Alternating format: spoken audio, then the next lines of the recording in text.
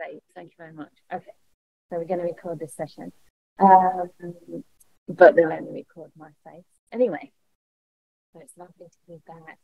And we have a whole couple of hours together, so I'm hoping this can be interesting as well as relevant and helpful to your lives and your practice. And what I thought we could do is start with half an hour or so of guided meditation. So I don't know if you haven't meditated before. Is there anyone who hasn't? Yeah. No, real old clothes. So in that case, I will offer some guidance, but if you wish to practice in the way you normally would, then please feel free. So everything that's offered is only a suggestion, something that's for your purpose, not for mine.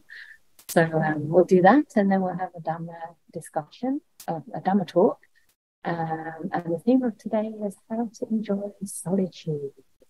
And of course, how not to enjoy solitude by doing it the wrong way and approaching it the wrong way. And then at the end, we'll have maybe 45 minutes for question and answers, or comments and challenges, or whatever else. You might have your own reflections to share that we can all learn from. So that's what we'll do. And we have about 6 people joining by Zoom, so they're also very much included and welcome to ask questions towards the end. So shall we start? Yeah. So let's. By the way, Mark. Yes. Thank you. Thank you very much. I feel welcome. I feel very welcome. Thank you. Yeah, we have Venerable Upeka here as well, my bhikkhuni companion, all the way from Perth, joining me in Oxford for a few months, so she's also in the room. So if you're comfortable, and sometimes you don't know that straight away, you can gently close your eyes. I'm not sure if in the Tibetan tradition you sometimes keep the eyes closed, that's also fine.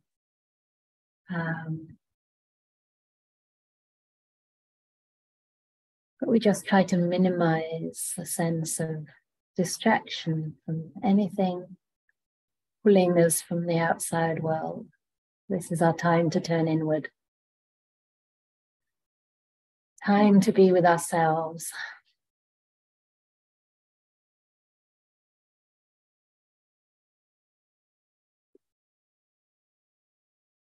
And sometimes it's only when we have our eyes closed that we start to come in contact with the body and realize we're perhaps a little tight or stiff. Perhaps we haven't taken enough time to really get comfortable.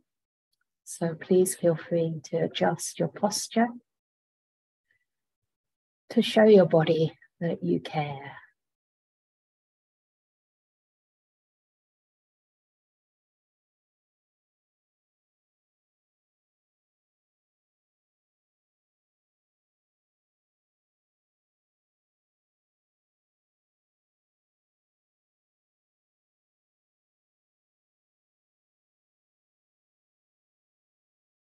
And perhaps just noticing the atmosphere here, the company of spiritual friends. Even for those on Zoom, you can see one another, you can see me. Hopefully you can feel some of the atmosphere too. We're all here for one purpose: to learn about our mind and how to calm things down, to find that peace inside.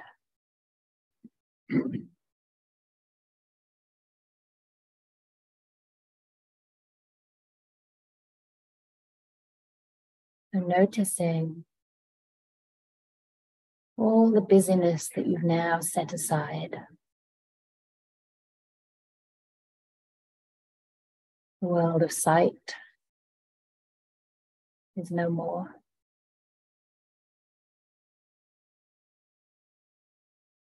Sounds are very gentle in the background.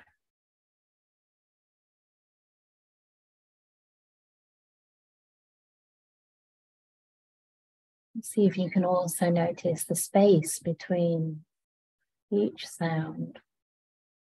a place of emptiness and peace.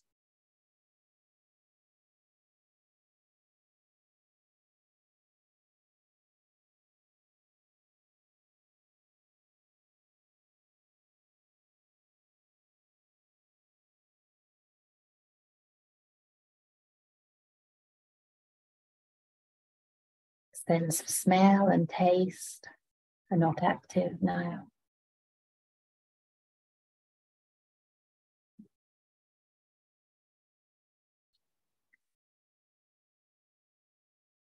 But what does become very evident is the sense of touch, the sensations in your body, the feeling of sitting.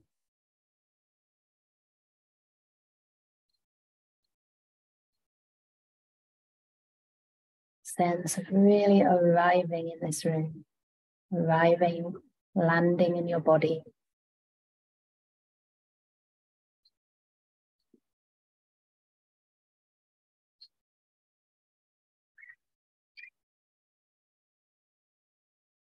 And taking the time to care.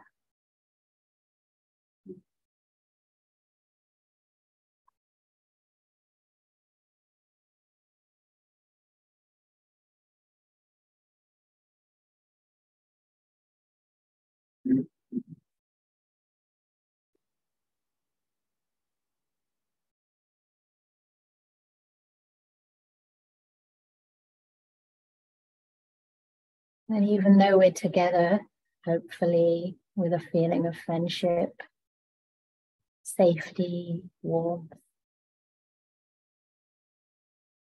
you might also notice that we're in our own little world.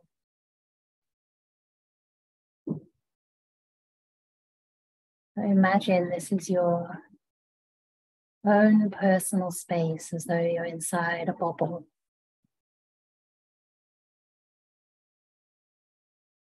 Secluded from the world.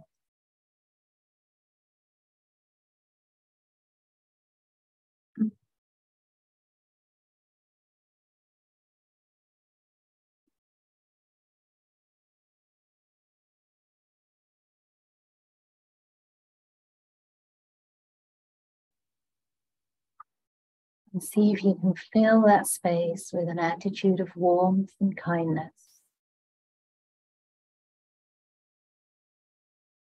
Friendship and respect toward your own body,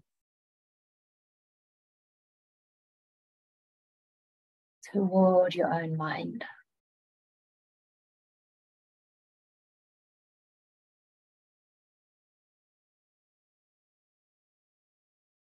As though gently smiling at your inner world.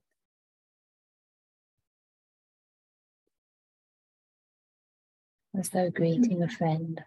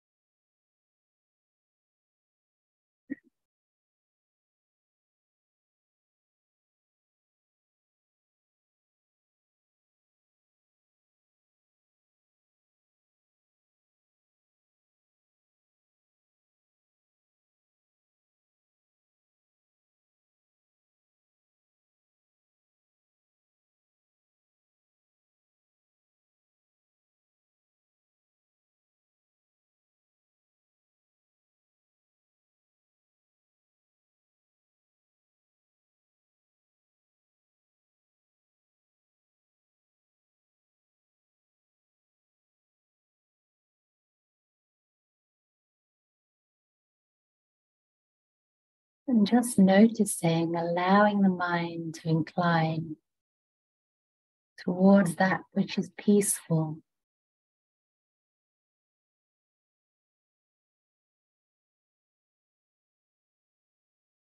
Noticing peace.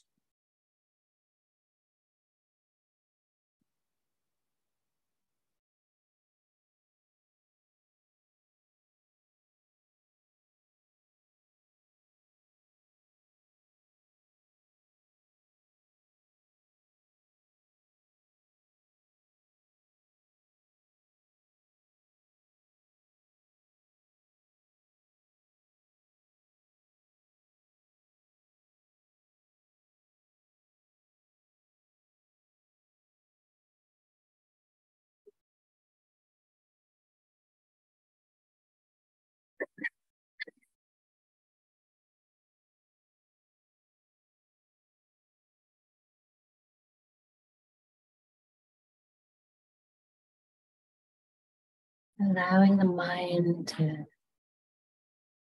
move more and more towards peaceful states.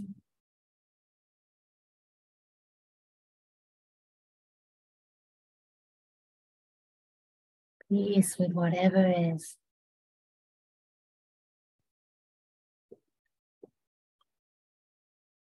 A mind big enough to embrace it all and be at peace.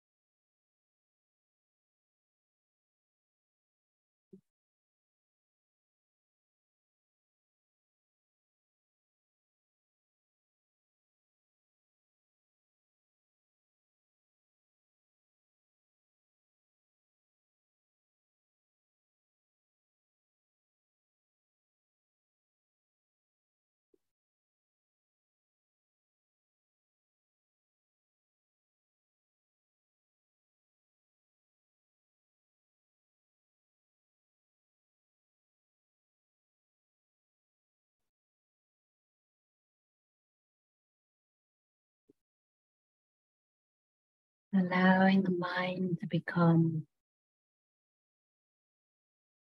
softer,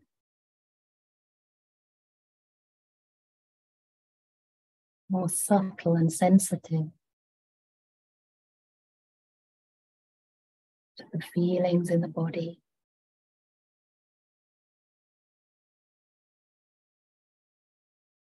the peace in the heart.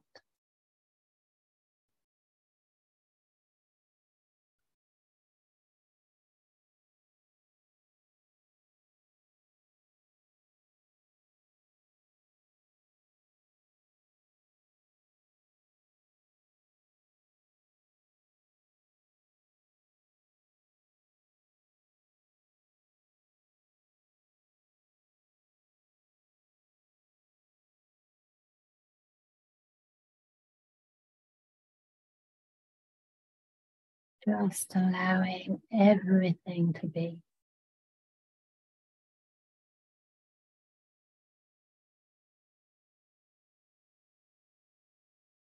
Putting things down, inclining to peace.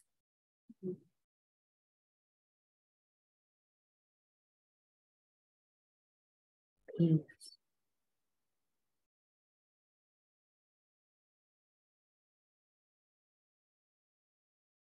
Peace.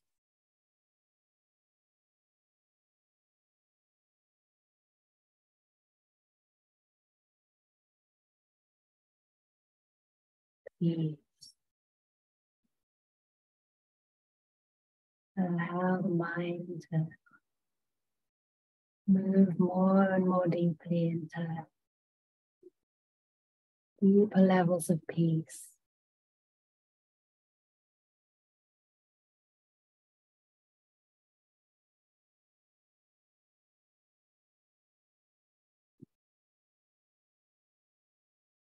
Letting all your worries slip away.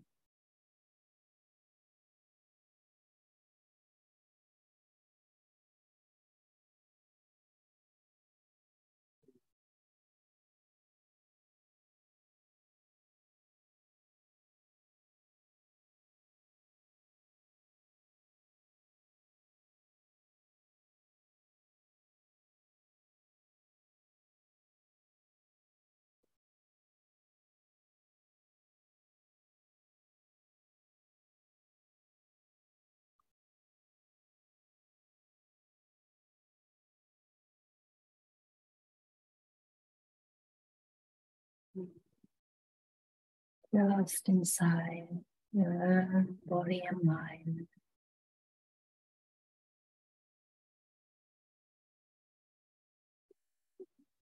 Noticing that subtle sense of peace.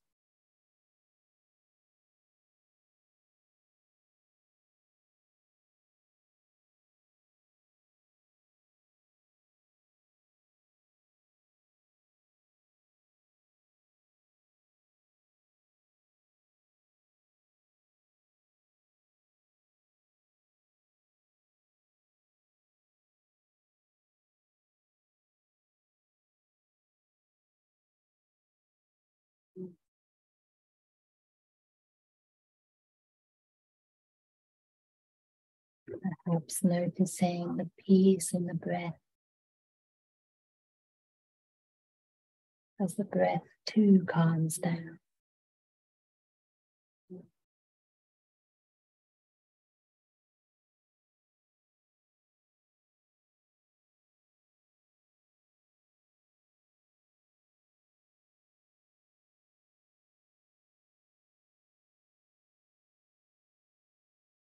And just resting with the breath.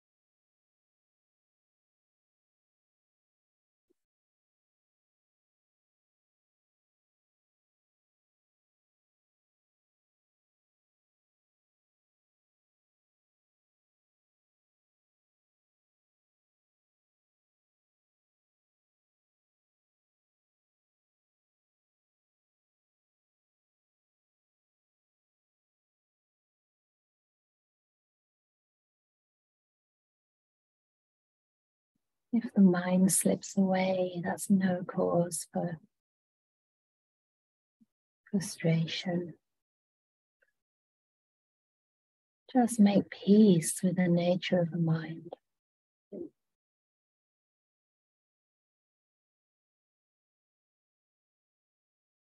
It's okay. Breath is still there to return to any time.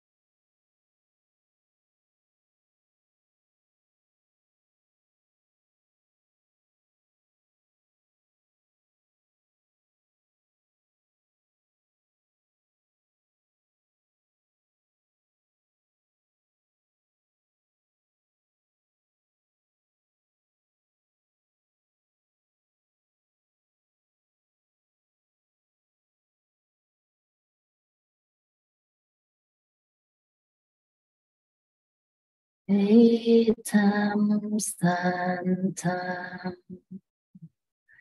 etam panitam, yadidam sape sankara samato, sabupadi parinasago, tanhakayo. Virago Nirodo Nibbana.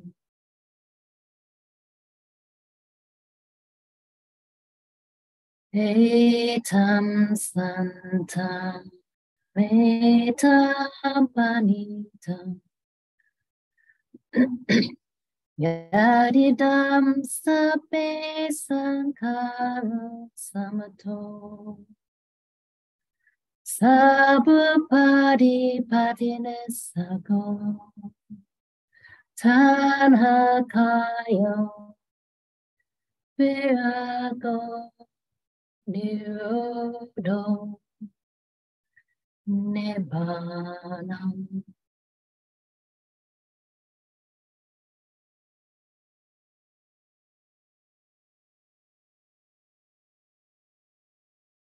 The quality of Nibbana is peace.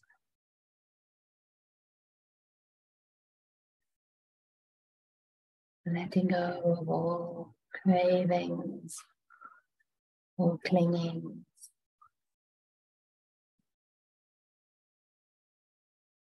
Stopping fighting with our minds and just remembering that in any moment we can turn to peace. Just by that slight change of attitude. Simply by noticing peace. So just taking or allowing a few more breaths into the soft, peaceful mind.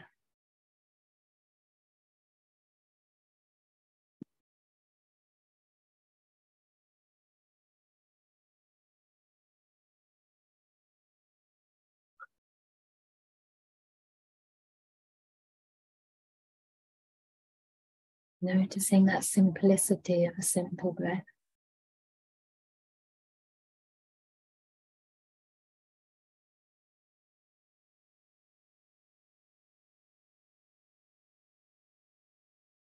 And gently smiling once again inwardly toward your body and mind.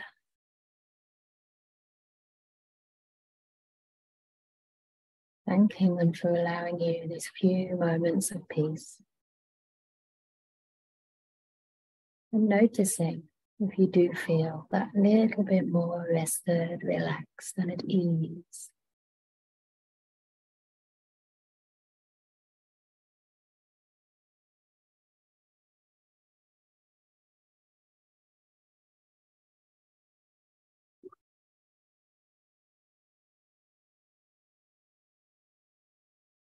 Ring the bell, and you can just gently listen to the sound of the gong. And when you're ready, open your eyes.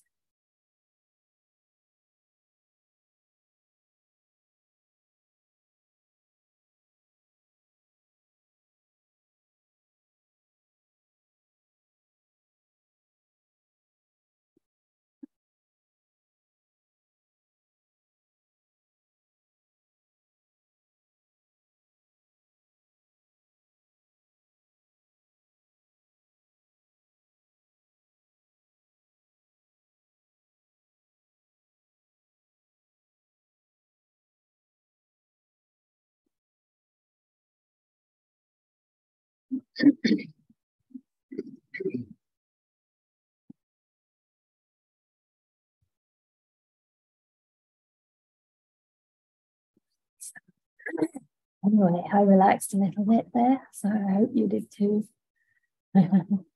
Doesn't necessarily mean you feel relaxed, but sometimes it can just mean being relaxed with however you feel, even if that's restless or sleepy or grumpy or whatever it is. And changing our attitude can make the difference. We don't add to the suffering of life. So today, as I said, I wanted to talk about solitude and how to enjoy solitude, which is perhaps something that some of us naturally have an inclination toward, and something that perhaps many of us struggle with or have a mixed relationship with. And I did come out of a very long retreat quite recently in around about September, I would say. It was supposed to be 6 months. It ended up being more like 4. But it was a time of deep solitude in the Australian bush, where I only saw mostly the kangaroos, also some lizards who used to come and literally knock on my door and then stick out their blue tongue and expect some fruit or some strawberries or something from me, which was really sweet, and had a magpie family as well. So I was very much immersed in nature, and the animals and birds became my friends.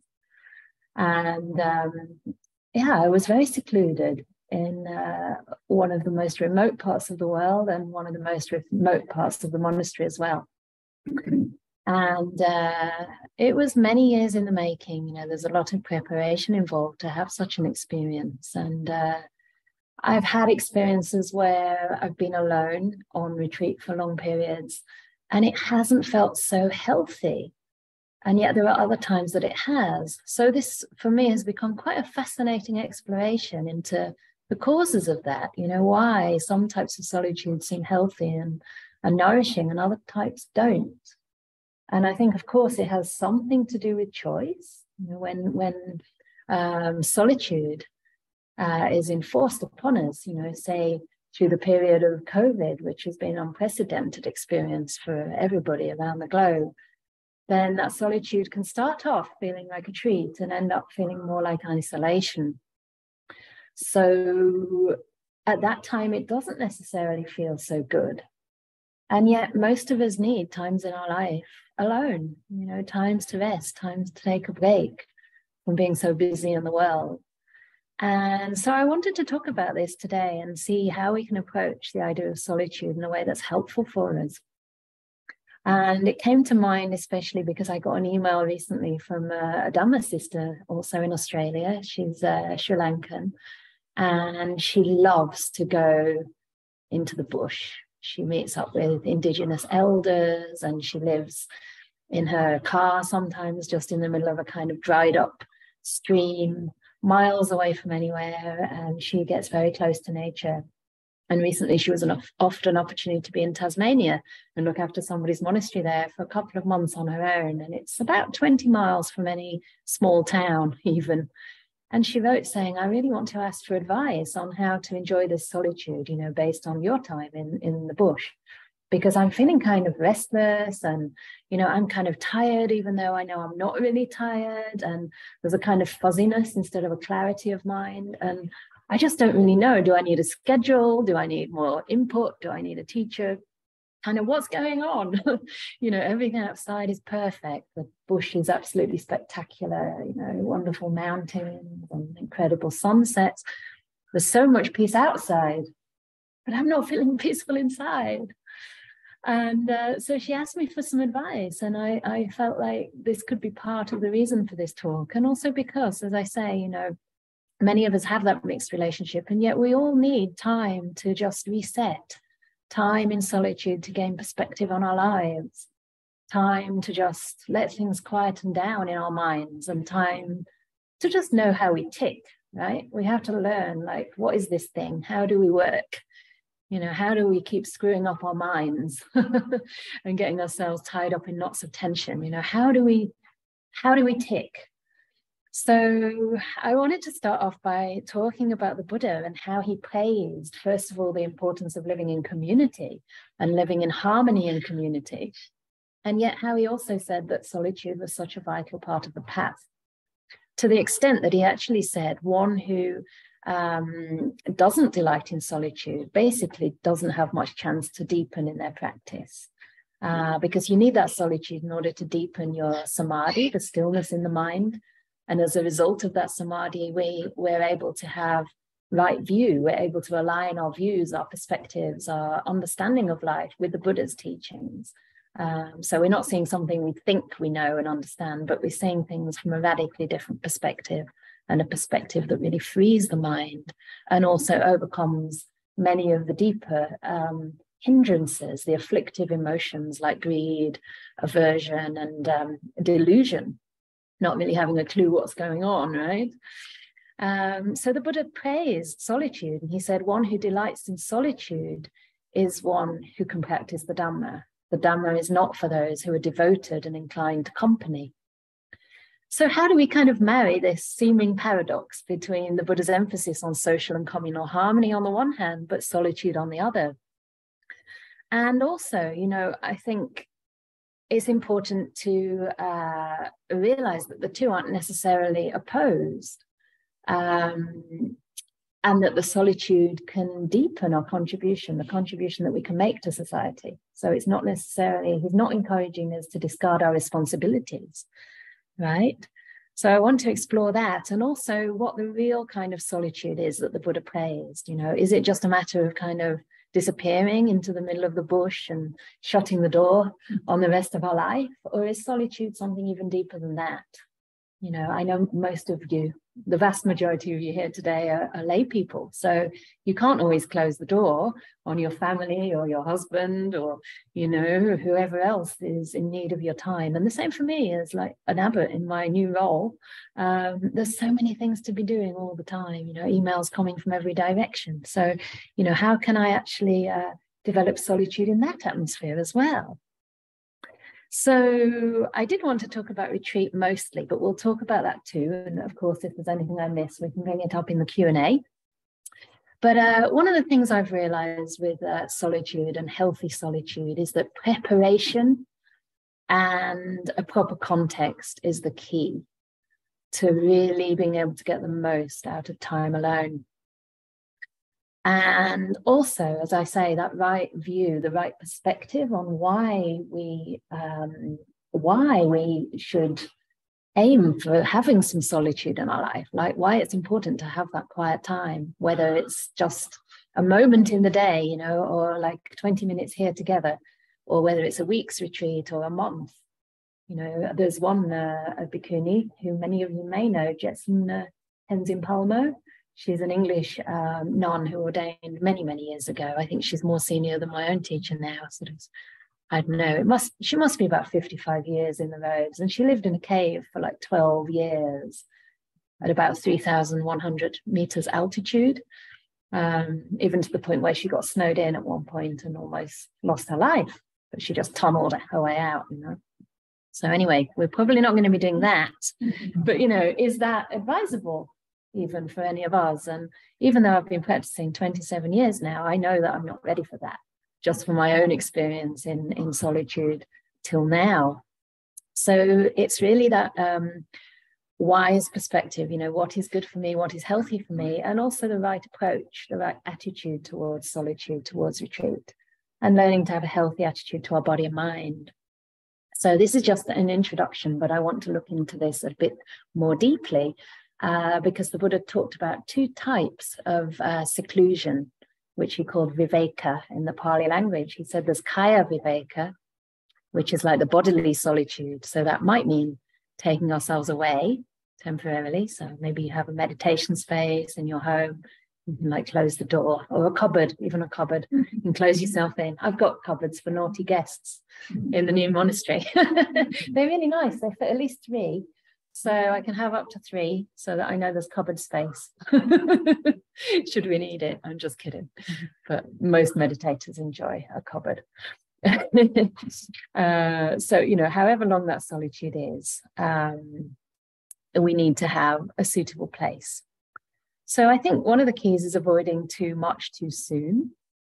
And you know, unless you're a hermit in ancient China, or even today, I think in modern China, there are these incredible kind of limestone casts. I don't know what they're actually geologically called, but these incredible mountains in China that you can just walk up and find all these caves. And there are hermits living there today who actually don't depend on others. They kind of grow very simple food, and they basically live in the mountains. Nobody really knows where or who they are.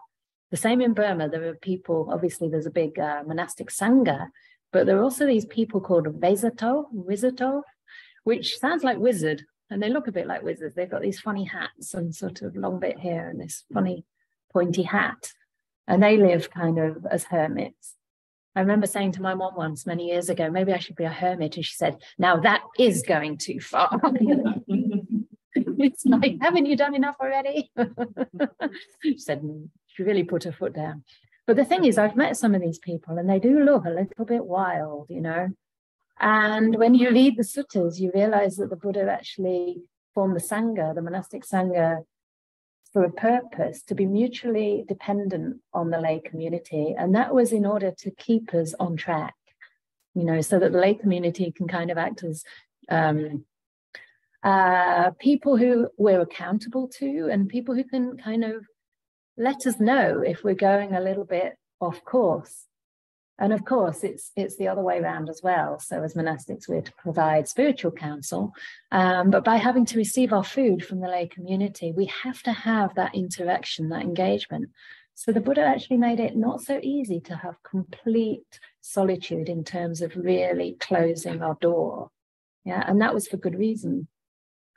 So yeah, if you are at home, obviously you keep your external business to a minimum if you can. And if you're in retreat as well, you can tell people, you know, I'm on retreat now, please don't contact me unless there's an emergency.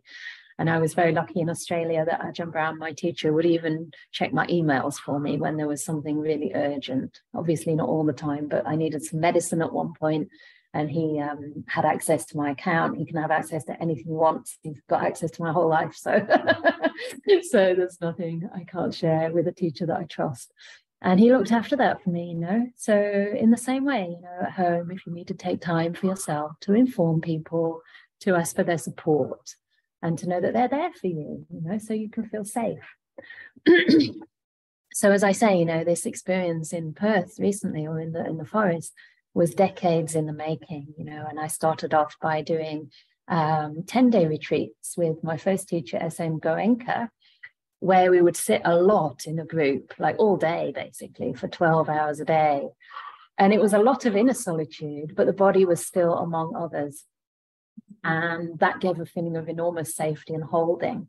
And we also had instructions, you know, and check-ins with the teacher throughout the day. And so I would do this and get very established in the practice, know the technique. You know, in the early days, technique was very important for me because I needed to have something to do with this restless mind. And over time, you know, I would extend the length of retreat that I would take as I got more confident to be independent in the practice. And then I ordained in Burma in 2004, first of all, and then again in 2006. And I used to practice equally intensively there, but much more in my own kuti, much more in my own space, but still having that teacher present, you know. And so by the time it came to the 6-month retreat in the bush, I had a very well-established relationship with the whole community. I was ready to be in an isolated cabin, basically a kuti. We call them kutis, a little hut, which was, I basically had about 150 acres to myself. It was magical. It was idyllic, you know, absolutely spectacular. Almost too beautiful to be true. And sometimes too beautiful to keep the solitude in terms of, you know, eyes downcast. I'd be like, oh, a kangaroo, a magpie, whatever. So I had this experience there, but I also had this amazing support system of people who knew and trusted me, who would prepare the food that was suitable. And I had a teacher there who I checked in with once a week. So, you know, if I was going a little bit kind of, you know, restless or anxious, he'd be able to just kind of, just by his sheer presence, really calm me down. Because sometimes we need another person with a well-regulated nervous system to calm down our own nervous system when it gets a little bit fraught. And of course, also to give that encouragement, you know, if I wasn't sure I was going deep enough, fast enough, we'd say, you're really doing well, you know, you much more peaceful, much more blissful than usual. I can see the difference. So that was very, very good for me, and someone who can know my mind and who I trust. And again, you know, in the suttas, the Buddha talks about meditating also with good companions in the spiritual life. And so I had my good companions there, many people that I know. I didn't speak with anybody, but there's a lovely story in the suttas where the Buddha goes to meet 3 monks who he knows very well. I think one of them, or 2 of them, are actually his cousins. The Venerable Anaruddha and Nandiya and Kimbala, they all live together. And he used to ask them how they're doing in their practice. And they'd say, well, the way we establish mindfulness, not by watching the breath or by sweeping the body, but it was by doing little favors for each other. So, for example, they'd go on the alms round in the morning, you know, again, they'd meet people, but they'd stay in silence. And then whoever got back to the monastery first would sweep and put out the bowls, you know, for washing their feet or whatever. They'd make the place ready for the food, and they'd eat, and then they'd leave whatever was left for the other person to take when they came back from alms round, and whoever finished first tidied up. So there was none of this, oh, it's your turn to do it, I did it yesterday, for goodness sake, why do I always, you know, get the leftovers? There was none of that. It was this beautiful sort of reciprocity, looking out for one another. And they used to say, you know, that they would have thoughts of loving kindness towards one another, both in public and in private. And also bodily actions and verbal deeds of loving kindness. Yeah, so that's less likely in private, but you can, right? You can write somebody a card, you can make them a gift, you can practice these things wherever you are. And this gave this beautiful sense of being with wonderful companions in the spiritual life. And they used to sit down and meditate, and the thought would come to mind, what a great gain it is for me. What an enormous gain it is that I have such incredible companions on the path. And due to this, they had so much love and kindness, so much happiness inside, that their meditation quickly progressed. And there were two suttas actually in the text. One's the Upakilesa Sutta, where they were practicing this way, but they were still having some trouble calming the mind. And then later on, there's another sutta, I think it's the Chula Gosinga Sutta in the Majjhima Nikaya. I looked it up the other day, I think it's 31 or something like that. And in there, the Buddha goes back, and they're still practicing that way, but now they've become fully liberated. And it's just amazing. And this happened during a rains retreat. This happened during 3 months due to the solitude, because they didn't actually speak together other than about the Dhamma, but also due to this harmony that they'd established together. And I think this is so beautiful and such a big clue as to how to have that healthy solitude, so that the harmony that we establish in community is not just for the sake of chit chat and socialization, but it can act as a kind of springboard from which you can plunge into solitude, knowing that you're held, knowing that your companions are there looking out for you, and you can turn to them at any time. Also for the Dhamma, to talk about the Dhamma. So this is one thing that's very nice to establish in the beginning, if you're fortunate enough to be in that situation. So that's for the bodily seclusion, but then how about the mind? How do we actually get to that point where we can be so at peace within that our minds can be secluded from the outside world? They can be secluded from the 5 hindrances, from the disturbances in the mind, like greed and restlessness or sleepiness or doubt, aversion, all that negativity that can come up towards ourselves when we're alone, or towards other people with whom we haven't made peace. So one other really good tip is not to enter a retreat if you have unfinished business with other people. I've made the mistake of doing that before, where there was some kind of misunderstanding, and then it would weigh on my mind. I should have clarified, I should have, talked about it. And of course, in the meantime, a lot of gossip can happen and a lot of, speculation. We can misunderstand one another. So if possible, we can try and clear up those things first of all. And then you might be surprised to know that my teacher tells me as soon as I go into retreat, and he repeats it actually throughout the retreat, he'll say, well, how are you eating? Are you getting enough food? And I'm thinking, isn't he going to ask me about my meditation? But no, he asks first of all, are you sleeping enough? Are you getting enough food? Because these two things are fundamental. And you'll often notice when you go into solitude, even for a moment, even if you come here to meditate, that the first thing you realize is how tired you are. How tired these minds are that we've just pushed around and kind of beaten up every day of our lives, really, until we finally stop. And then we expect that our mind is just going to say, great, now I'm going to be peaceful, I'm going to do exactly what you want. No, it doesn't. So the priorities are first sleep, eat, and then meditate. And this is really important. So especially if you're in a long retreat, it's you can really give your body and mind time to just recuperate and be patient in letting the energies arise, letting them re-arise. So for this person who wrote to me, she was saying about this fogginess and being sleepy, but not actually tired. Some of it is just the brain being exhausted. And after a while, if we let that be, if we just don't fight it, then it does start to lift. It's like a mist that's got in there and it's kind of settled really deep inside. And after a while, it just starts to clear. But if you try and push it away, you're using more energy. So it never gets, you're just fighting a war. So the first thing is to really allow all those tensions that we store in the body, that we store in the mind, to just unwind in their time. And this is why it's so wonderful when we do have enough time. Even if you only have like a week's retreat, you can spend half the week sleeping. I just did that recently. I had 2 weeks, but I spent 4 days sleeping about 8 or 9 hours a night and two hours in the afternoon. And I don't know if anybody else here has had this, but I'm sleeping in the afternoon a bit and I'm trying to get up. My eyes are like this. And I'm like dreaming that my eyes are kind of stuck. I'm kind of trying to pull them open. And it's a very strange feeling, but I recognize, yeah, my body is just tired.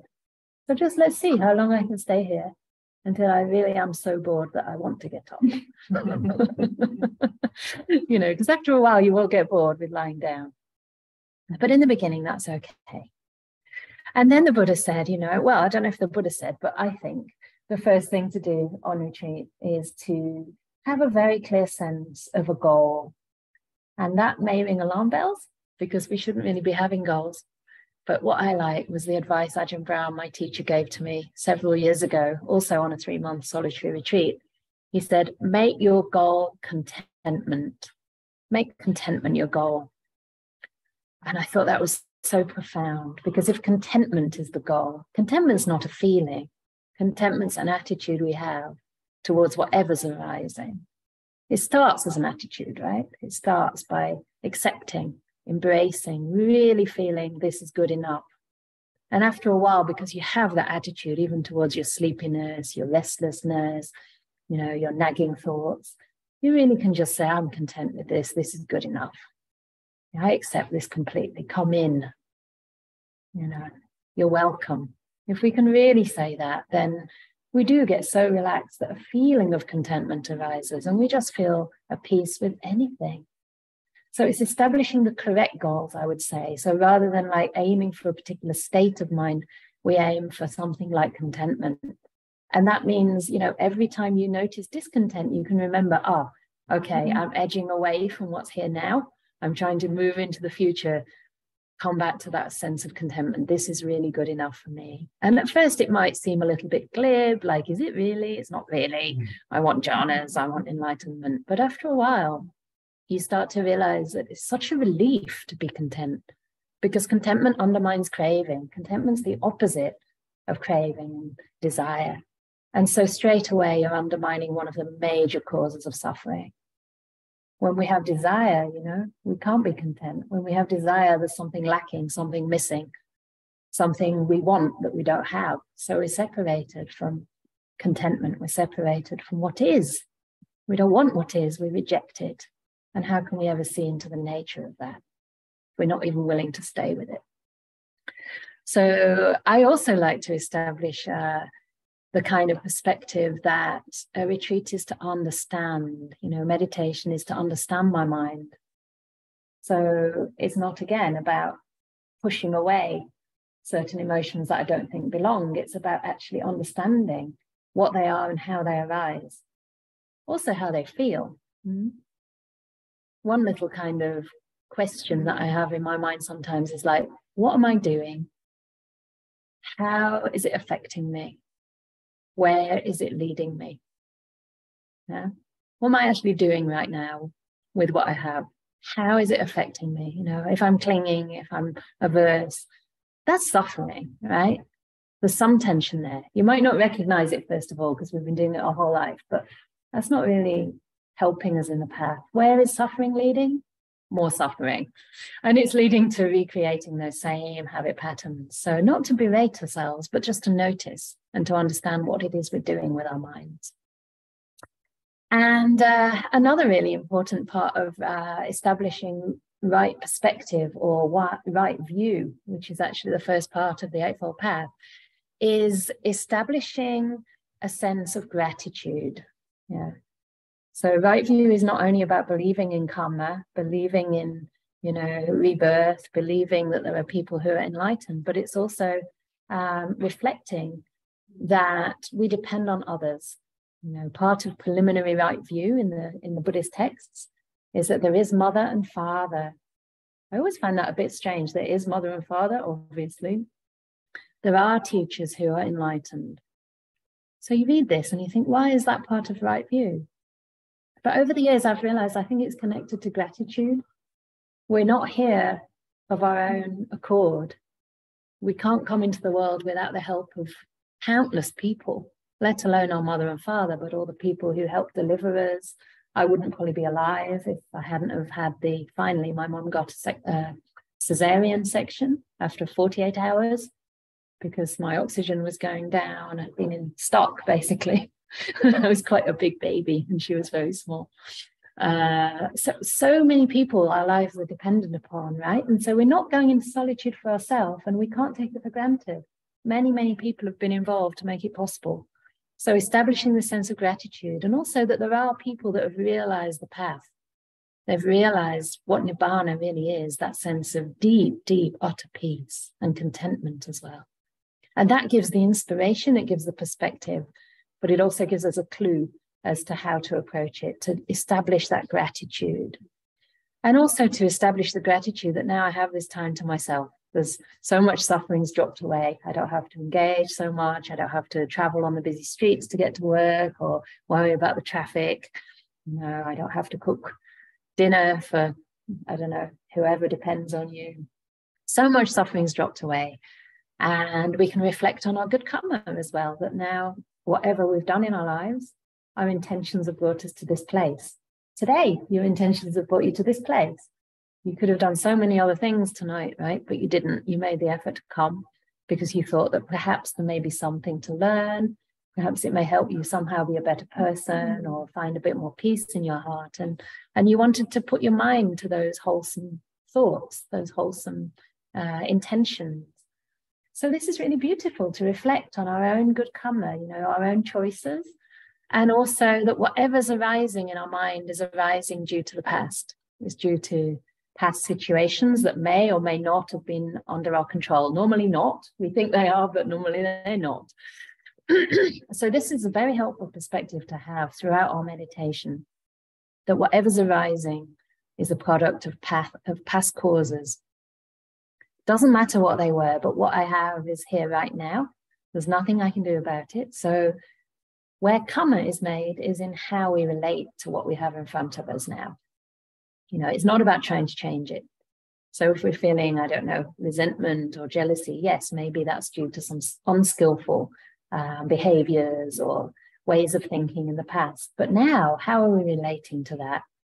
And the Buddha always spoke about right attitude, if you like, right relationship again towards everything that arises. And the basic right relationships, he said, were attitudes of letting go. So seeing that, okay, this has arisen due to causes, but I don't have to own it. I don't have to possess it and worry about it as, being something that's mine, something that's about me. It's just a phenomena that's arisen that had its causes. And those causes can come to an end. So I don't have to worry about it. I can let it go. I can let it be. Sometimes before we let things go, we have to let them be. And it's the letting be, the just allowing them into your awareness and learning to hold them with kindness that helps them unravel in their own time. So that non-clinging, that non-possession, if you like, of your own mental states, of your own physical conditions. This body doesn't belong to you. It's a product of nature, and our job is to care, right? It's kind of been loaned to us, and we can use it for really beautiful purposes. We're so lucky that we can use it to walk on this path, or to feed the homeless people, as William was telling me about in the car. I was so inspired by this place in Northampton, the Hope Institute, and the way that him and the Buddhist Society here go down and support those people every week or twice a year, whatever it is. It's so inspiring to think that people choose to do that with their life and not to get sucked into all the rubbish and the negativity that you hear about in the papers, but to go out, open your eyes and look at the good that people do in this world for one another. It's just beautiful. And that is life changer for those people. That really turns them around. Even if it's only one person that manages to get, their own apartment and then also give something back, this is enormous. You've changed someone's life. So we have this body to do good, and instead we criticize it when it hurts. So we have to establish this attitude of gratitude towards the body and this beautiful way of relating that is full of benevolence, full of loving kindness. The Buddha said, the way a mother loves her only child. Maybe you don't all have children, some of you may, But what about this body? In a way, this body is our child, right? It throws tantrums sometimes. It runs to the loo if you had too much coffee, or, you know, in my case, garlic. You know, my stomach's always getting inflamed. But, you know, it's just asking for my attention, asking for my care. And if you are in a long retreat, you really have to learn to make peace with your body and mind. You know, so the first thing that I tried to do in my long retreat was be a friend to my body and mind, be a friend to my thoughts, my funny habit patterns that keep on arising after 27 years, you know, because we can get really fed up sometimes when we see the same thing, but it's just products of conditioning. And if you're going to be in retreat, if you're going to be in solitude, as opposed to sorrytude, bad pun, you can feel sorry when you're alone if you don't have the right attitude. You really have to make friends with the body and mind. Yeah. You might want it to be peaceful. It might instead indulge in thought, but this is your body, this is your mind. You can talk to it kindly. So I actually had this funny little thing where I kind of anthropomorphized my body, my mind, and I think my breath, and I had names for them. And I'd say, oh, hi, such and such. I won't go as far as telling you the names. And I'd be like, how are you today? Are you feeling okay? Do you want me to lean back? Are you okay? Another cushion? Because I have no one else to talk to. I might as well talk to my body, right? And then I'd come to my mind, okay, so mind, you know, how do you feel today? Would you like to just relax, or maybe do a bit of loving kindness? And then after a while, I'd ask my mind, okay, do you want to see the breath? And then I'd be like, breath, hi, how are you? And I mean, it wouldn't necessarily be verbalized, but I'm just giving you an idea of how we can actually learn to have an attitude of respect towards these things rather than seeing them as mine and identifying too closely. If we have that little bit of distance, we can put some kindness and some respect in there.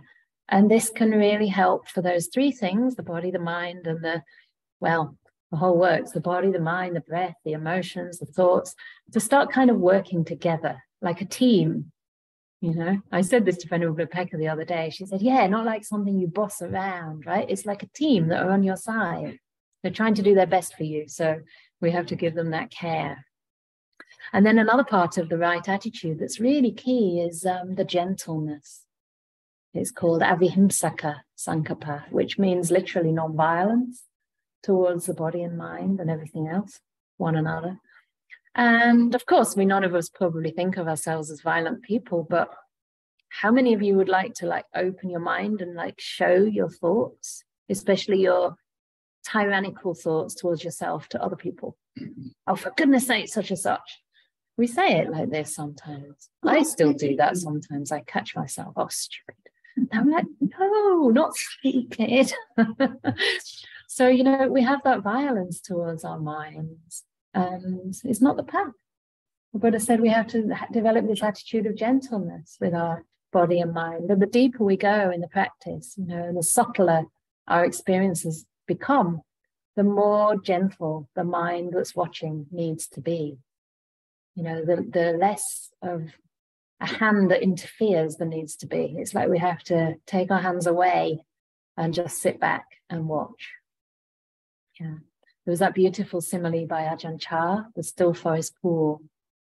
And he was likening this kind of attitude of being barely present, or maybe not even present at all, to sitting in the forest, in the jungles of Thailand, and being near the water, and the sun starts to set.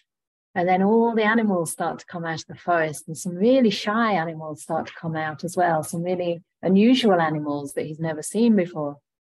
And if he even moves a tiny little bit, even if they hear him breathe, they run away. So he has to stay so still, and almost disappear, so that those animals feel brave enough to stay. They don't run away. And sometimes it's like this with the states of meditation. They're very subtle, especially if you start to see things like lights in the mind, or when the breath starts to become very soft, like cotton wool, or maybe there's a kind of emotion that's very refined, like bliss, or some very peaceful state that's very ethereal in a sense. Then we have to be so subtle, because if the mind watching it is too coarse, first of all, we can't really perceive those things, but even if they do arise, they just slip away. Our minds are too hard to really stay with them. So this gentleness is really important part of the path. And when you're on a long retreat, you know, it's like you have to keep adjusting all the time, because we slip back into our patterns, you know, and we start getting kind of, something should be happening now. But it's always just remembering, okay, just make peace with whatever's here now. It's not about getting anywhere else. So I don't want to talk for too much longer, although I did want to say a few more things about the practice, just to say that all the other factors of the path come into these retreats. And so another way that you can enjoy the retreat is by reflecting that the time you're in solitude, most of the time you're in silence, and your sila, your virtue, is almost perfect. You know, you're not using your speech in a way that harms. You're not doing any kind of wrong deeds. You're basically, you know, living a very pure life at that time. And the Buddha said, don't just be satisfied with that, actually reflect on it. Reflect on the goodness of your life and bring up joy in the mind. And he said that that's called anavajja sukha, a kind of blameless bliss. And that gives us confidence, you know, that we're good people. We haven't got anything really to be too remorseful about. And sometimes we don't notice this. We're such fault finders. We think we're not good enough. But actually, if we take time to reflect on our lives and the good things that we do, the way we do engage in charity, or even just simple things like smile and be friendly to someone who looks down, then it brings us a lot of gladness, and it acts as an encouragement, and it acts to give the mind a sense of confidence, which is also important on the path. And then also, I think on a long retreat, I always advise people to, and in your daily practice, you know, however much time you have, to alternate, to have a bit of variety.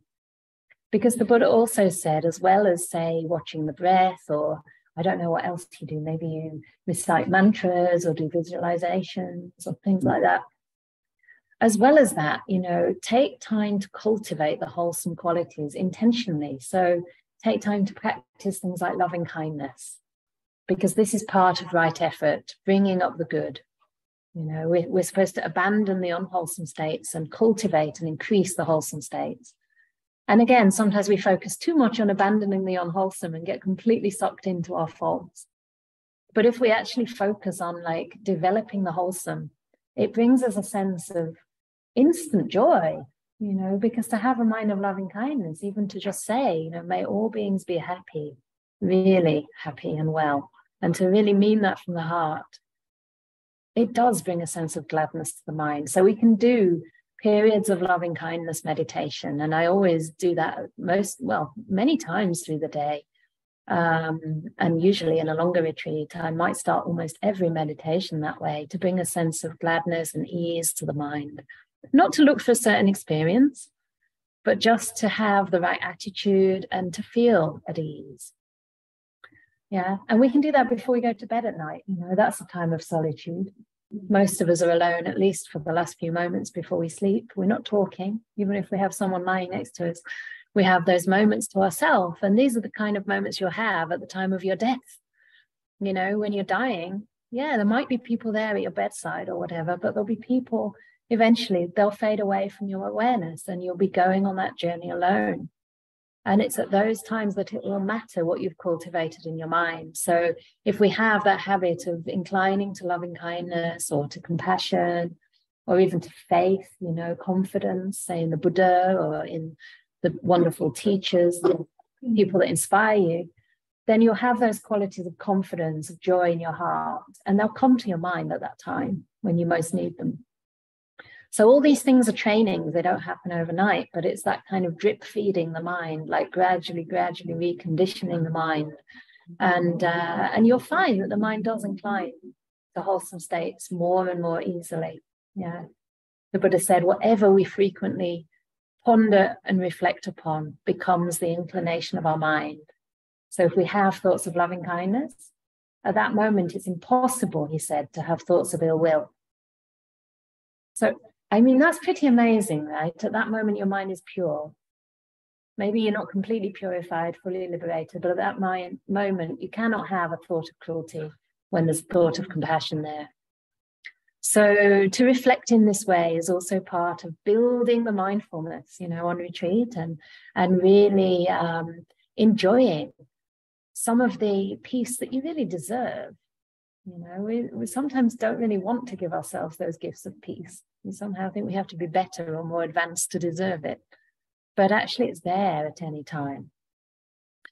And then eventually, when we really start to enter solitude within, this is what the Buddha called chitta viveka, the solitude of the mind. This is when the hindrances, the unwholesome thoughts, the unwholesome afflictive I like afflictive emotions, because I don't like the word defilement. It makes us sound like we're sinners, and it's just such a kind of dirty word. But the things that hurt us start to drop away, the way we cause ourselves suffering starts to soften. And we start to incline towards peace. And the mind starts to be free from what we call the 5 hindrances. And the Buddha actually spoke about those deep states of meditation, the samadhi states of jhana, and even before, as states of seclusion, real seclusion, paviveka sukha. And he talked about it as the bliss of seclusion. So the real seclusion was the inner seclusion, when the hindrances fall away, and also even the senses start to fade. I don't know if you've experienced in your meditation when you're really absorbed in something, you barely hear anything outside. When you first come here, you hear the traffic, you hear the clock ticking, but after a while, when the mind is just finding its place inside, it's finding its home inside, that sort of falls off your screen, and you just become more and more unified within. So this is a sense of oneness. It's a sense of real seclusion. You're alone, but you're alone in a beautiful place inside.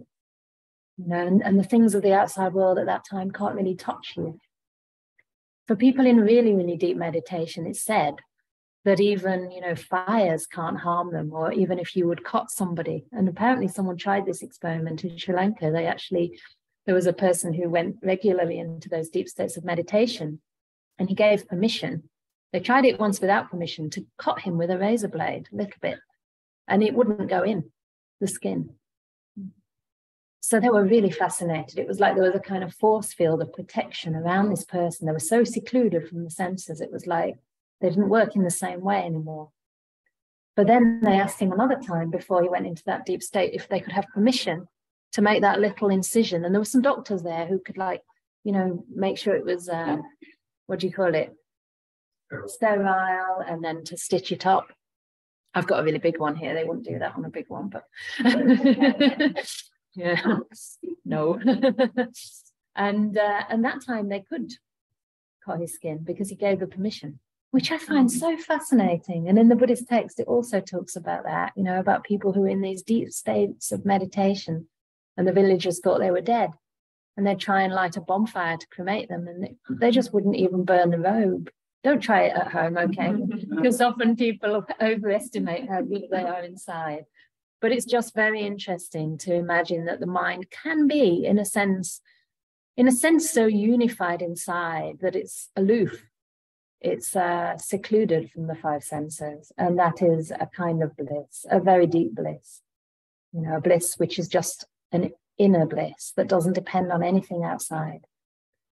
And this doesn't mean that we're not going to, it shouldn't mean that we then don't want to reemerge and interact in the world. If anything, this should empower the mind with so much loving kindness and compassion and so much resilience and resource that we can serve others. And this is why it's so important to enter any kind of solitude with that right attitude. I'm not just doing this for me. The Buddha also said that the foremost community is a community where the leaders resort to solitude. And they take the lead in solitude. They arouse energy to realize what they have yet to attain. And they do so for the sake of future generations who will follow their example. So this is something we can bear in mind. Yeah.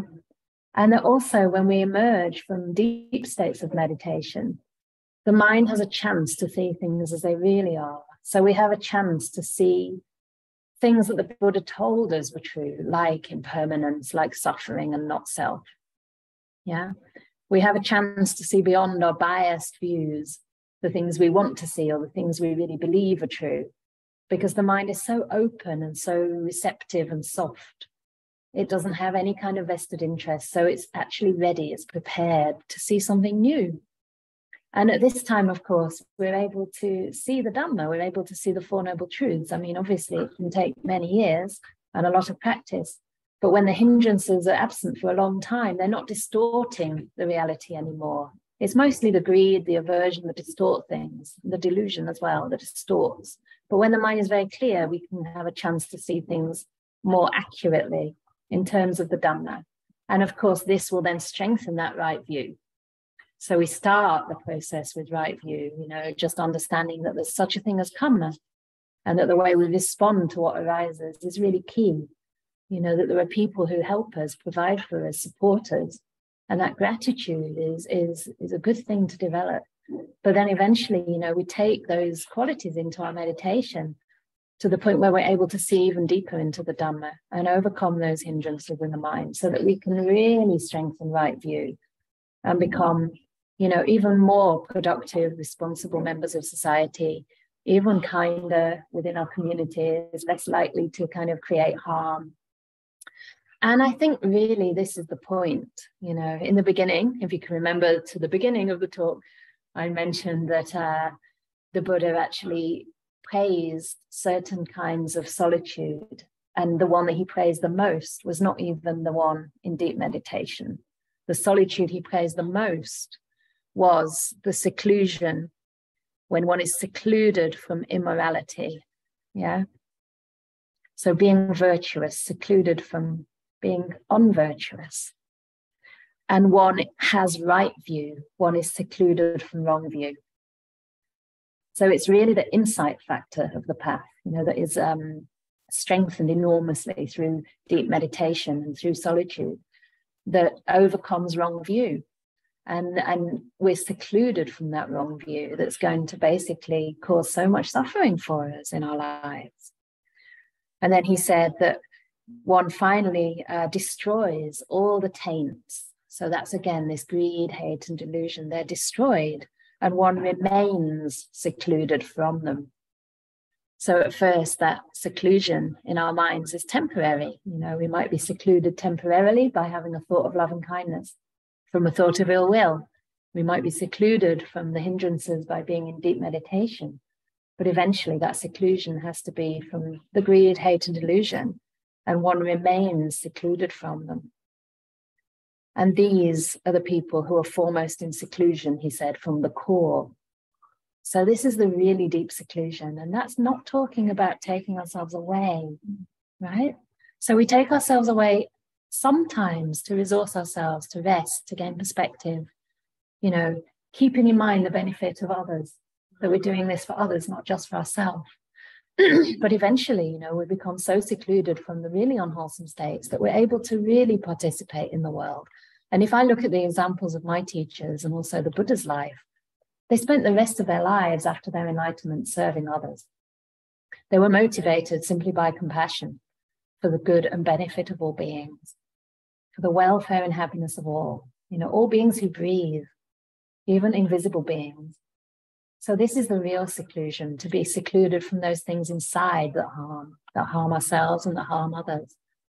And through that, we don't have to be so choosy about how, where we are or even who we're with. We can maintain that beautiful equanimity and that beautiful, loving kindness, compassion, and sympathetic joy as well, rejoicing with the happiness in the world, because inside our hearts we're free. Yeah. So this is the real seclusion that we aim for. But I would really like to encourage everybody to find delight in seclusion whenever you can. To bear in mind that, we are social beings, but sometimes we need to take just a step away and some time for ourselves. And that way, when we come back, we can engage with others much more productively, much more effectively. And there'll be less chance for arguments, less chance for tensions and ill will. And we have so many methods at our disposal to practice. So I would really like to encourage everybody in that. And to be really realistic. There's all these tough monk stories that I hear a lot in the monks' monasteries about people who go off into the forest for goodness knows how many years, or so far away, or the top of trees on a small little bit of this is not the point. We don't have to be tough. We have to be sensitive to who we are, where we are on the path, and not to judge that, and to make sure you have the support systems in place. So please see if you can have good teachers, good Kalyana mittas, spiritual friends, and keep coming to places like this. Involve yourselves as members of this Buddhist society, and rejoice in the goodness of your lives. So that will be for your benefit and the benefit of all those who come in contact with you on your journey. So I think that's all I have to say. It was maybe a little bit of a long talk in the end, but haven't shared a lot about my retreat yet, I have to say. So it was nice to be able to share a little bit about my time in the bush. And I would now like to invite any questions, comments, complaints, the 3 C's, as Ajahn Brahm says. And yes, Steve, isn't it? So Steve's going to speak. I hope the people on Zoom can hear, but I'll try and repeat it if not. Yeah. During your retreat and your meditation, did you notice any sort of physiological changes? You mentioned about calmness and mind and things like that. So the question was whether I noticed any physiological changes during my retreat, and there's 2 sides to that, because at first I did find that I had quite a lot of tensions in my shoulders and neck because I was doing a lot of internet work, not secluded from the internet, unfortunately. And I did find that would slowly calm and that the knots would slowly unwind. So my body did become more relaxed. And walking meditation helped quite a lot with that. I had a really long walking path right outside the hut, joined to the hut, so that you just come out of the door and there's the path and you walk. And then, of course, the bush was there. I did some exercise every day, so that was really helpful. And just that sense of space around me allowed things to loosen up. So I did notice those kind of physiological changes. But unfortunately, I have a kind of stomach thing. I suppose it's an infection from living many, many years in Asia. And I have to be really careful because sometimes the longer I sit, the more it builds because things need to move through a lot. So it's not necessarily the case that sitting a lot is always good. And at one point I had a bit of a relapse, and there was maybe some water that I drank wasn't so clean. And so I did actually have a really bad stomach at that time, and the sitting wasn't that good for me. So I did a lot more walking meditation. And my teacher took great efforts to try and find out exactly what kind of food would be good for me, because it was being left just in a little box. They'd actually made this beautiful box. It looked like a kind of bird box or something. You open the door and the food's inside at the top of a hill.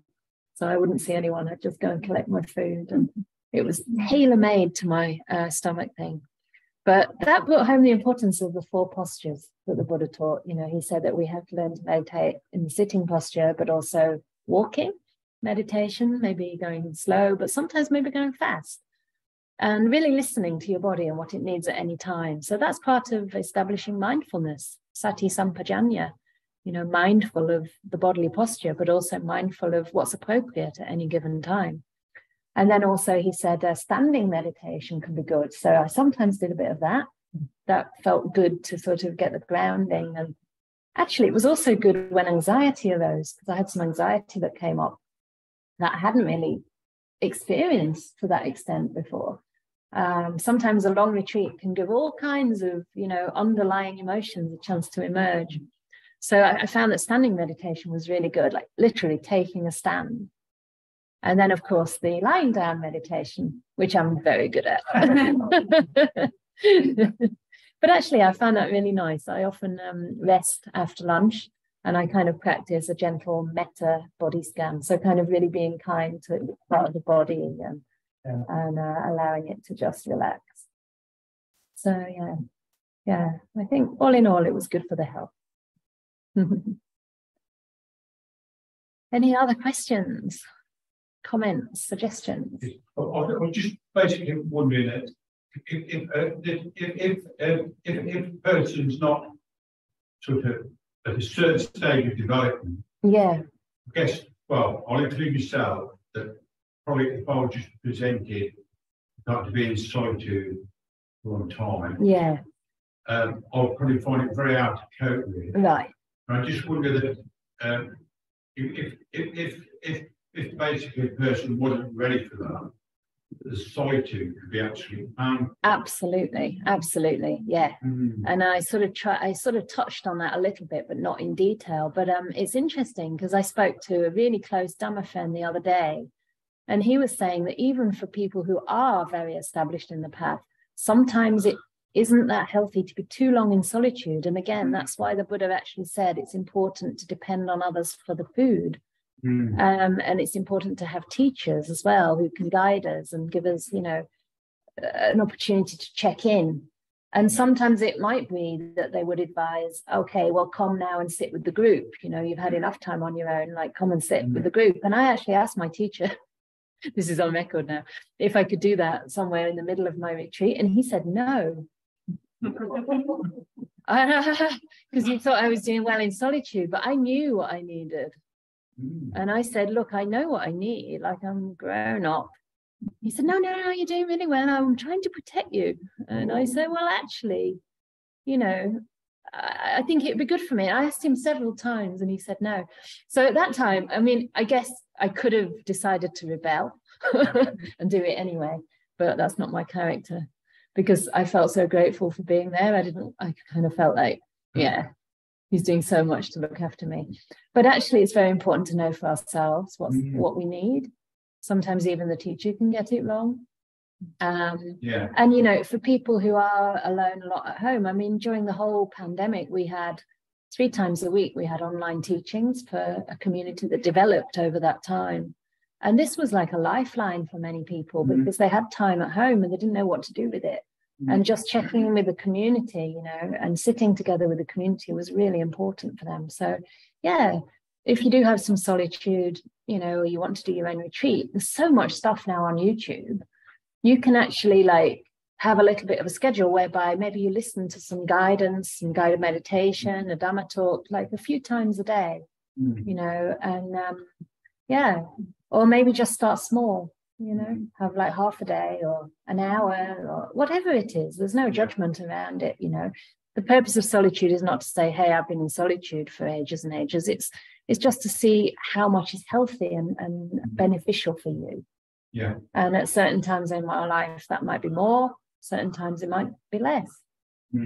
So, yeah. So always be gentle with yourself. Yeah. Yes. We know also about set meal times. It's important as well to know when to eat, otherwise you don't eat at all. Oh, right, yeah. Meditation. So someone's asking about meal times and if it's important to have set meal times, otherwise you might forget to eat. That's if you're really into your meditation. And actually, yes, it's important. One of the advices I want to give to this person who wrote to me is to eat really well. And, you know, remember what my teacher said, priorities, sleep, eat, meditate, not sleep, meditate, or meditate, don't sleep or eat. Yeah, make sure you eat well. It doesn't mean you have to eat a lot, but the food should be suitable and it should be nutritious. Because what can happen is that we feel like, yeah, we can't really be bothered. I've had that in Burma. The food wasn't delicious or nutritious, I have to admit, although they gave me their very best. But sometimes I was so into my meditation and I didn't feel that well and I didn't really like the food and I just didn't really eat. And I got pretty thin and pretty ill. Also because of the bacteria and things. But yeah, it was actually hard to learn to eat enough again. So we have to be really careful and not bypass this body, not bypass anything at all. So yeah, make sure you have meals. And if you are lucky enough, you know, to have somebody who can support that, you can have a retreat whereby someone does the cooking and just puts the meal by your door. We had something like that in our vihara. We have like the first little vihara, which is a little monastery in this country for fully ordained women in the Theravada tradition, in our tradition. There's only one of me in this country. Venerable Pekka is visiting me. She's my very dear Bhikkhuni sister from Perth. And now we have a little place. And one of the things we did recently was have a 2-week retreat. And it was just myself and 2 guests, not monastics. And I'm not allowed to cook as a nun. But I told them exactly what is good for me and healthy for me, because that's important. You know, we're not supposed to kind of harm ourselves as monastics. And people do want to help. That's the other thing. People like to look after one another. And sometimes we just don't dare to ask, but it gives them a chance to serve. And the lay people alternated in cooking. So one would cook one day for the three, and the next day, the next one would cook. And it was beautiful, and it became part of their practice as well. I've done that myself before I was fully ordained. One of my friends would be on retreat for a week. I would cook, then we'd alternate. And we did that for about 2 months. And it was wonderful. I loved the cooking time because I could still get to meditate quite a lot. And the cooking was kind of an act of giving, an act of service, something to, you know, focus my mind. Yeah, must eat.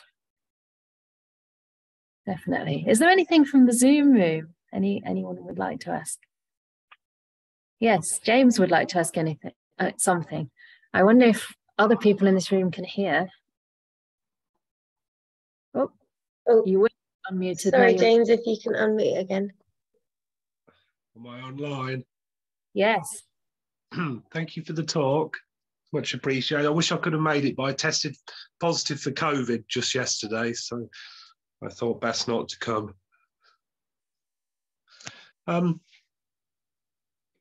So you said earlier about, can you hear me okay? Yeah, perfect.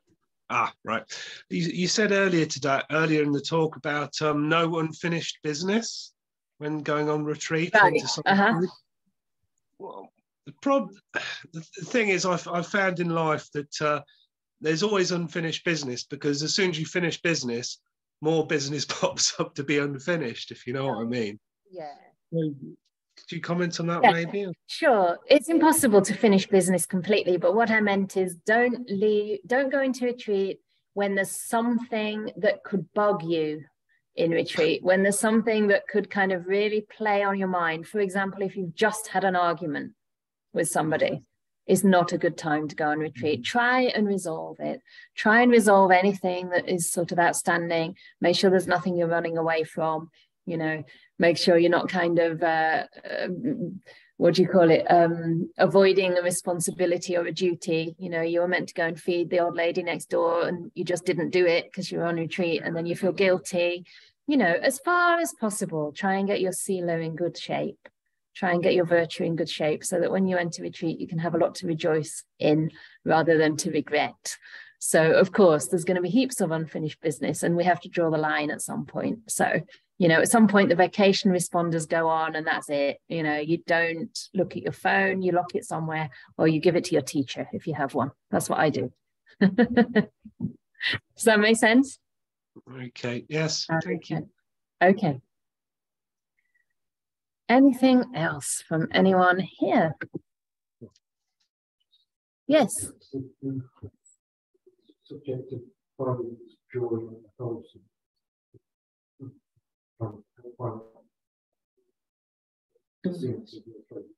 Yeah. Is there a bit of a risk of it going into attachment? Yeah. It's often something people wonder, but I actually think there's much more of a risk in doing the opposite, of not doing that and of reflecting on all the awful things you've done, because there's a lot more sense of self usually built around the negative things. The point of reflecting on one's goodness is not to build a sense of self. It's more to notice cause and effect. It's more to notice, oh, when I give something to another person, it has this effect. And that encourages the mind. And you can even, like, you don't have to kind of think, I did this, I did that. You can actually just remember a time that you did something virtuous and try to tune in to how you felt. Like, try to just bring up that feeling in your mind, or even do it at the time, of course. But, you know, in retrospect, you can do it as well. And just bring up that feeling and just say, oh, yeah, there's something that's satisfying about that. So it's more to look at cause and effect, the effect of good deeds. And to realize that, yeah, that encourages the mind. It's a good thing to do. So, yeah, I wouldn't worry about getting attached to it, because anyway, as long as we're not stream winners, then we have attachment to self. We have a sense of self. It's better to have a positive one and a wholesome one, and one that kind of rejoices in the goodness in your life, than to have one that berates oneself. Yeah. So the Buddha did recommend it. So yeah, it's good if you can try. Otherwise, the metta meditation is also a way of generating a lot of wholesome qualities. You know, wishing yourself well, and if that's difficult, wishing someone you really do care for, that you have a very kind of simple and wholesome relationship with, just wishing them well. Or even bringing up to mind people that are happy, and bringing their happiness to mind and reflecting on it and feeling good for them, feeling happy for them. That's also a wholesome state in you. So there's lots of ways to tap into happiness.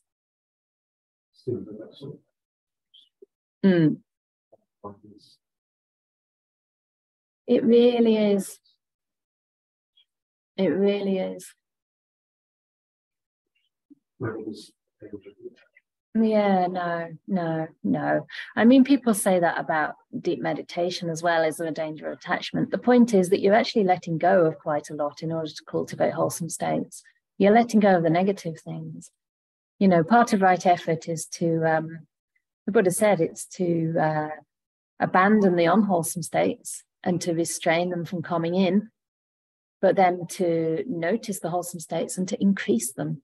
So, yeah, we're actually being advised to do that by the Buddha. So, yeah, don't worry about attachment to that. It's okay. It's more wholesome than attachment to chocolate cake or TV, or, you know, we often don't worry about those ones, and we worry about the really wholesome ones. So it's kind of, yeah. But, you know, experiment, find out for yourself as well.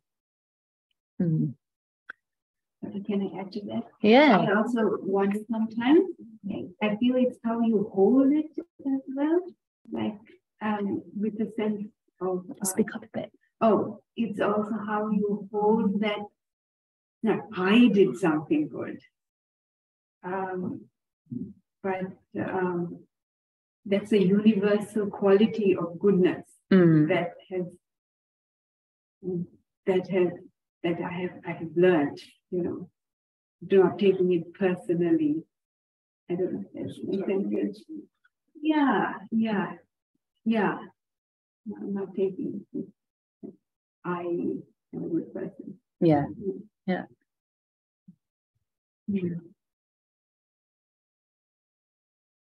Hi. You mentioned the anxiety, and I wondered, Steve asked about the physical manifestations, and I'm not trying. Yeah. Oh, no, you can. I don't have to answer. But I mean, did the anxiety arise from bodily stress, or was it as a result of thoughts? Was it, worrying about something? Or? Yeah. That's an interesting question. I've had two different types. I've probably had many different types. During that time, there was actually something that hadn't been resolved and that was a problem that was happening behind the scenes that I was kind of getting a sense of. And the more I was getting a sense of it, the more the anxiety was starting to arise. So there was actually an external trigger for that in a way. But then I've also had anxiety arise in solitude just from being alone too much, because that was actually a very healthy situation of solitude. And I think it was fine that it arose because there was a need to be anxious about the situation, and it led to a resolution. So it was actually okay. And I do feel much stronger, I have to say, for having processed it. Even though I went through actual anxiety attacks, which I'd never experienced, honestly, since that situation was resolved, I feel so much stronger. And I feel much less kind of ashamed about those emotions. Like I feel really strengthened. It's like everything falls apart and afterwards you're okay, but you're more authentic as well. I feel kind of it was a really good thing to go through. But there had been another one the previous year, actually. And that was when I had 3 months of solitude at the end of a year and a half of isolation due to COVID. And it was just too much. That's why I said I think there's something like solitude and something like isolation. And at that time, it was just too much being alone, because I was literally alone for like 2 years or something. hardly saw anybody. Maybe like once a month I'd have a walk with somebody towards the end of COVID. Yes. And that was weird. That was kind of like the nervous system being a bit dysregulated and needing the presence of somebody. I really felt like I need the presence of somebody. And I spoke to this same spiritual friend the other day, and they said, oh, it's cabin fever. Like, it's well documented, this idea of cabin fever, when you're just alone for a long, long time, because we're social beings and we need to be in relationship to some extent with others. So I think that's why the Buddha established a Sangha, so that you can have a whole community of people who are alone, but they're alone together. And they come together at certain times, and they have common values that they recite together and that they reinforce together. And then they have their like, yeah, I'm ready to go back now to my solitude. So yeah, I've had different types of anxiety actually in the last few years. And it's a really interesting one, because the feeling of anxiety is that there's something really dangerous going to happen. But actually, when you realize, no, that's not the case, it's just a feeling, and you can really open up to it, it can make you very sensitive and easy to connect with other people. So I started talking about that to people, which is why I said you can cry, because I think it's really good to talk openly about these things, because then loads of people come to me and say, I also have anxiety. It's so nice to hear that you talk about it too. And these are, again, like the wholesome states, they're universal experiences that we all have from time to time. So, yeah, but I think it's important to feel there's enough holding there. There's enough, yeah. I've been trying to understand it. I mean, your mother didn't want you to be a hermit. But this retreat you're speaking about in Australia, it wasn't a hermitage. No. There were people clearly coming. Yeah. And I'm not a hermit, because it's kind of, I think she understands that it's part of monastic life, that sometimes I'll be engaged and sometimes I'll be alone. So she understands it's finite. I mean, it was a long time, and I guess, you know, it might have been edgy. I'm not sure. She didn't say it was difficult for her, but she had my teacher's number and she phoned him up a few times. So I put some systems in place. So she actually did phone him up and ask, is she okay? And then Ajahn told me, your mum's phoned and asked, are you okay? So I was not very concerned about your mum's worries about it. Yeah, yeah. For the hermit thing. It wasn't that, you weren't isolated. No, not completely. No. Because Trumper, yeah. That's master, was once asked, why do people fear space? Right. And I'm guessing you didn't really have an experience that you weren't, that you were cut off away, or did you? I was very secluded. I had a feeling of very deep seclusion. Yeah, because I didn't see anybody except my teacher once a week. It was a lot of seclusion, actually. Yes. Yeah. But I think maybe connected to what you're asking is the importance of having a teacher, actually. Because the Buddha did say that spiritual friendship's the whole of the holy life. Yes. And I think, you know, solitude just on its own without proper guidance can go in any direction, because unless we really have our feet on the path, I mean, we're going to go off on all kinds of side roads. There are so many different experiences you can have within your mind, and, you know, things that you might take as enlightenment experiences that might be nothing like enlightenment. And you need a teacher to be able to differentiate that.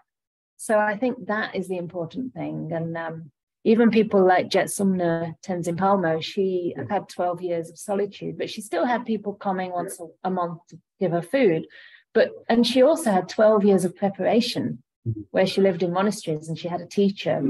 And as far as I understand, she actually, from that book, Cave in the Snow, as far as I remember it, she already established very deep states of samadhi before she went into the cave. Yeah. So she had that inner resource. Because I'm guessing that there was a ground for it. Yeah. You were grounded in the sense that there was, you know, there was isolation, there was still contact. Yeah. And you were on the internet, for instance. Oh no, I didn't have internet. Oh, you didn't have no. Okay. My teacher had my internet. No. But I mean, ultimately, we will have that groundlessness when we die. That's it. We'll be alone. We'll be alone. Yeah. We have to learn to be with our minds and to make peace with our minds.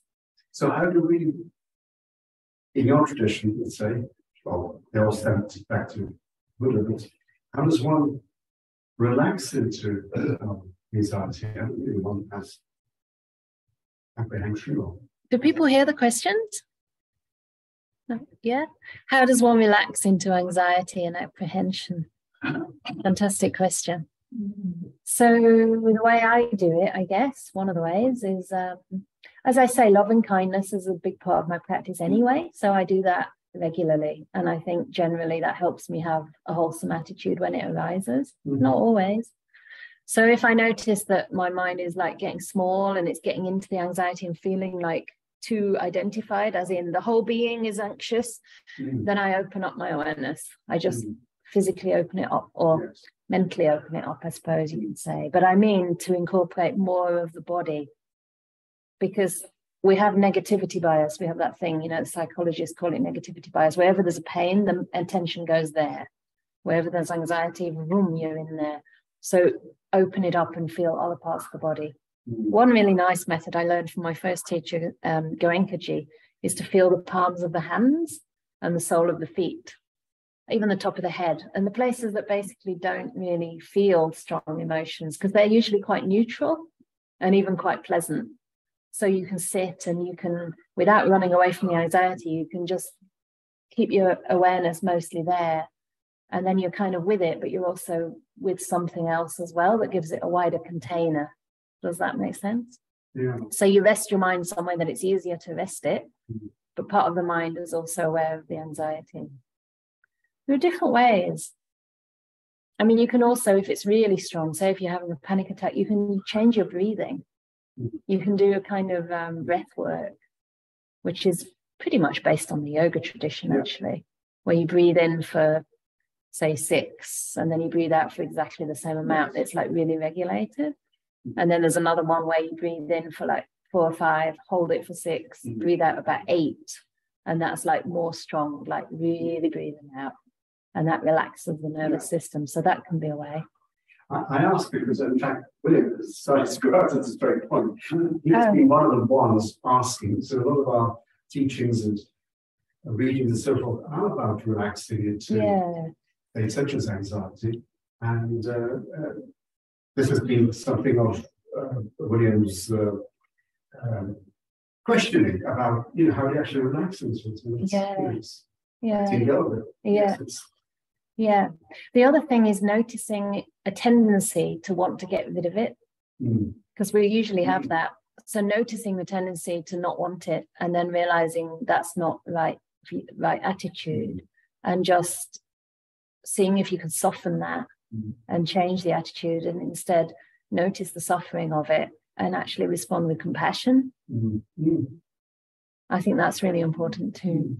You know, like what you said earlier when you talked about sort of having that in perspective and being kind to yourself, and it might be a physiological thing, but in this case the same response. You would acknowledge these feelings, and sort of step away from it and almost say to yourself, you know, I'm just having this moment of anxiety. It's a way that my primitive brain is dealing with this situation. Kind of empathizing. Empathizing. Exactly that. Recently on my retreat in the monastery that I mentioned, the 2-week retreat, I had a couple of days of restlessness. And I was like, why am I restless? I'm wanting to look at my phone and things like that. And I'm on retreat. I don't do that on retreat. And I phoned my teacher and I said, you know, why am I restless? And he said something like, just stop that. Anyway, it wasn't very helpful. It wasn't quite that bad, but it wasn't at that time super helpful. He was like, just stop doing it or something.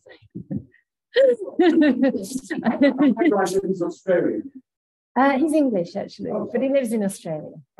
No, he's wonderful. I mean, and you know, he really is wonderful. But we just have a funny relationship sometimes. So I mean, I kind of knew what he meant, and sometimes that can work. But what I realized I needed at that time, like I went away and thought, he didn't tell me what I wanted to hear. He should have told me this and this. And then I realized, why can't I tell me that? Like, why can't I tell me what I want him to tell me? Why do I have to depend on someone else to tell me what I think suitable? Because he can't know what's right at that moment. He's on the other side of the world. So then I said to myself, well, gosh, it's really quite understandable that I'd be restless. I work so hard. I'm looking after so many things, and I've been doing all these events organization and this and that. And no wonder you're restless. That's really okay. It's amazing that you're not more restless. Gosh, you know, for you must be tired, and you're doing really well. You're doing really well, and you've got a really strong practice. So I just did talk to myself in a way that I wished he had, you know, and that was really nice, because then I felt more self-dependent and not so much like. It's interesting that after 27 years you said you've been practicing and you've been on retreats and whatever, that you still have these moments of petulance and almost a sense of unfairness or fairness. It still arises. Which one? The well, sense of, you were just saying, you know. The sense of like, yes. Why doesn't he tell me what I want to hear, kind of thing? Yeah, sure. Well, it's interesting. Yeah. I mean, it depends as well on your mind, because at the moment, I mean, I am just very overstretched, and I think we can look at ourselves and judge ourselves and say, oh yeah, how come, like, you know, in the first 10 years of my practice, I was so rock solid, and now look, you know, I get anxiety. I never had that. But that's because what I'm doing is so much different and harder and more challenging. And in all those years ago, I wouldn't have had a chance of doing something like this. I wouldn't have been nearly strong. I wouldn't even open my mouth in front of people. I mean, I was totally shy. And sometimes we can see those things and we can think, oh dear, that's a regress. But actually, I think the more we can face and the more we can look at, it's a progress. And I think we wouldn't, you know, it takes a stronger practice to meet those things than just to be in conditions where we're always kind of in our comfort zone.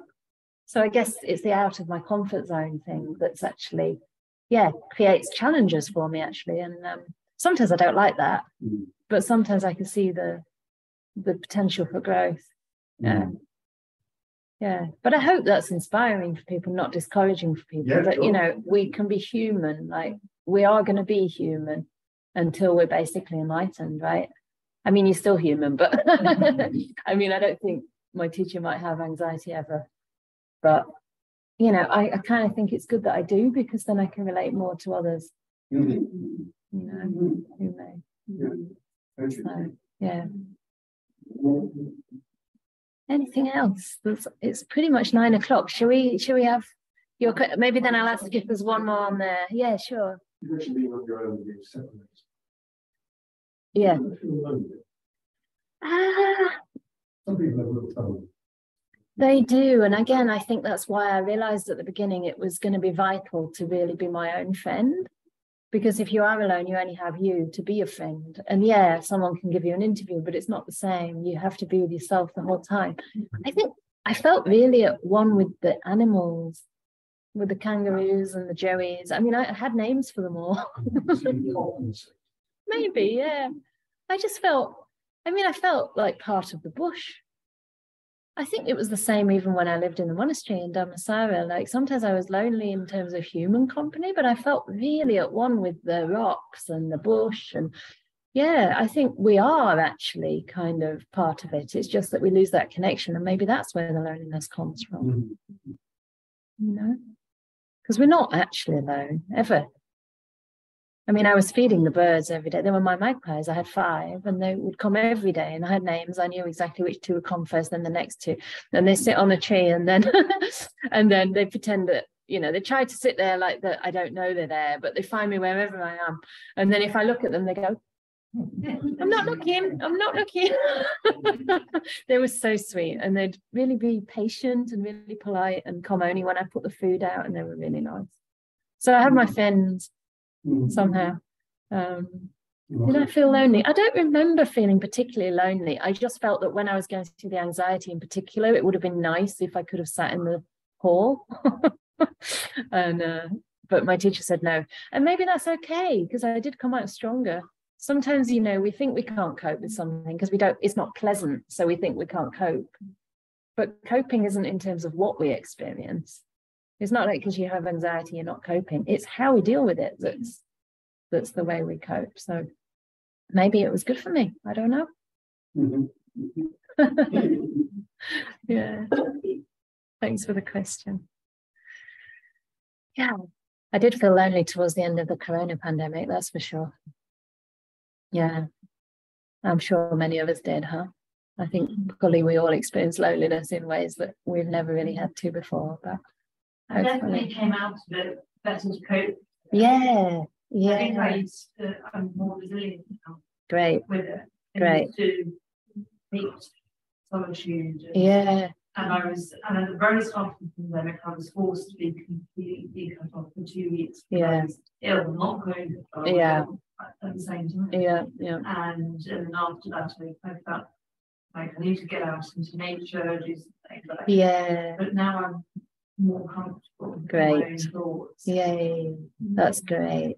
That's a lovely, lovely place to end, actually. The person was just saying, for the sake of the Zoomies, that after the pandemic, having faced loneliness and sometimes isolation, at least for a couple of weeks of complete isolation, she now feels more resilient, more able to deal with those emotions and more comfortable in solitude as well. So yeah, so it's always good to face whatever is arising as long as we have enough support. So hope you all get enough support on the path to be able to enjoy solitude as well as company, and learn to use whatever privilege, whatever solitude, whatever strength of practice you have for the benefit of all. So I think we should end before they throw us out of the building, with great kindness, I'm sure. And just thank you all very much for inviting me back. Yeah.